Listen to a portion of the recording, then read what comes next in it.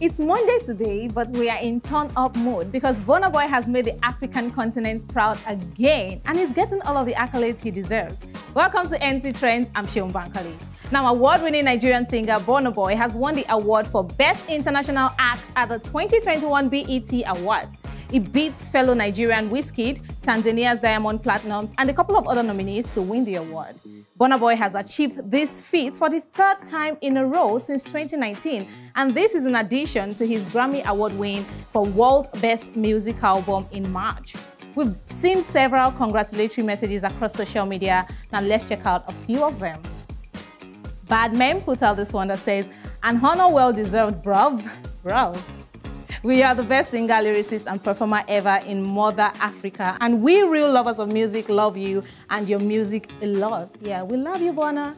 All right, Kemzelina says, "Shebi, you people used to say he's too proud. Yeah. You should remember pride comes before fall. Now all I see is Burna praises. Odogu, you bad. Efile from Burna. 2 hands in the air for Burna Boy." All right, finally, we have this one from Hailbirds Poultry who says, "I really don't know what this guy is singing that's earning him all these prestigious awards though. Anyhow, congrats to him still." Congratulations to Burna Boy. We will now cross to the east of the continent, where Kenya's Meteorological Department Director Stella Aura is currently in the spotlight after reports that she twisted her leg to stop her from retirement.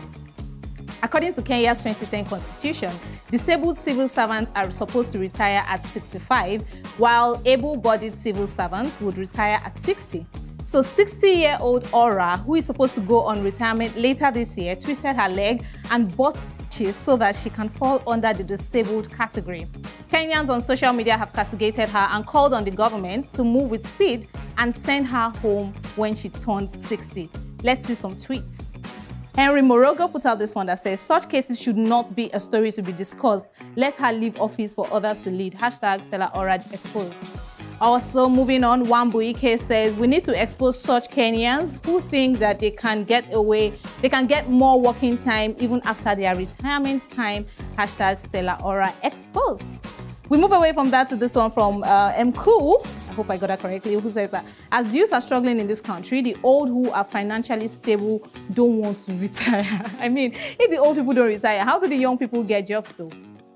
All right, so returning swiftly to West Africa, the Theatre Arts and Motion Pictures Practitioners Association of Nigeria, TAMPAN, has vowed to work against Nkechi Blessing while asking its members to desist from engaging with Iyabo Ojo.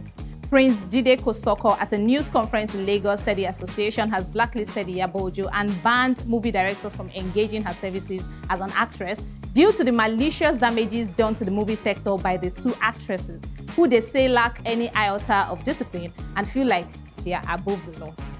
His statement partly reads, "We particularly observe the continuous derogatory statements made by Iyabo Ojo against the association and the industry as a whole. Please note that we are not against her stance on the issue of alleged sexual assault, which the association condemns, as we believe only a person without conscience will support sexual assault in anything. However, Iyabo Ojo's reckless accusations, abuses, and embarrassment of our sector is also totally condemned. Unfortunately, Nkechi Blessing has also joined in the accusations against the association, and we say enough is enough." Reacting to this pronouncement, Nkechi Blessing prayed that God will disgrace anyone who wants to frustrate her. And Iyabo Ojo insisted that nobody can silence her in the fight against molestation and rape in Nigeria. Let's see what some Nigerian social media users have to say about this. Vanny My Lady says, "It is only in Nigeria that people will go against you for standing for the truth and justice."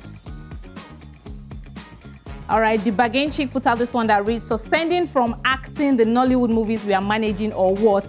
You all are not even that important anyways. TAMPAN is not important. Do you agree?" All right, we move away to another one from Minerva's Lingerie, who says, "This would be a really nice time for all the females in the industry to stand together and fight these people, speak up against harassment and molestation, and they get blacklisted, but the perpetrator is getting pampered like an egg." And it's a wrap on this segment.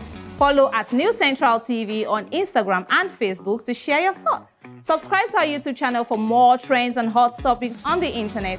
I am Seun Bankole.